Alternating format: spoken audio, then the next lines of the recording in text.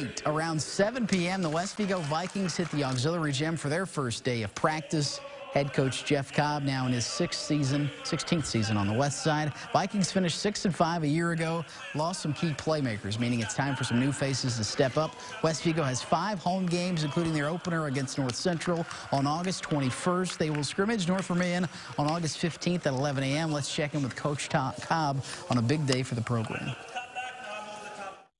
It's good for the kids, and it's good for the coaches, and it's a sense of normalcy, that I think so many of us want. We want things to kind of get back to normal, or at least be close. And we got that with the All-Star game this summer, and very successful in how we did that. So now it's just going to continue over to football, hopefully.